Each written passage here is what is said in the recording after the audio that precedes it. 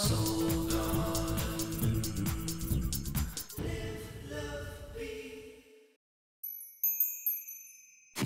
there, lunar babies, and welcome now to Friday.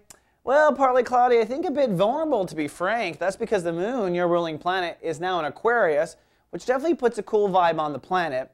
But I think emotionally for you, it's going to pull you into your most private self.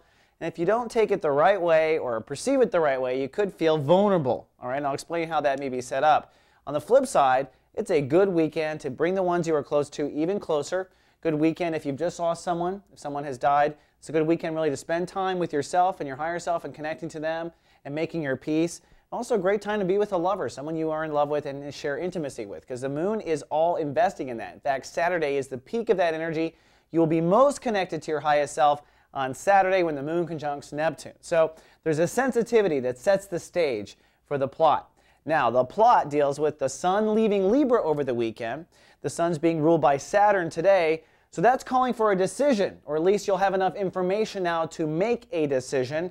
The decision most likely involves your well-being, your centeredness. This is your potting soil. That's been the theme of the entire month. Your home, your family, and what roots you, which is very important to a Cancer, especially routine is important to a Cancer. So there may be an important decision, maybe the leaping point. Maybe you've decided you might want to move. Now you decide over the weekend, this is true, I do want to move. It's that sort of major decision. And it's likely tied to some sort of ego need. I say that because Mars is in Cancer, which is kind of a 5-week tour of you getting a lot of aggressive energy behind you, behind your causes, expanding your ego, expanding the things you want. You're off buying yourself presents right now in most cases.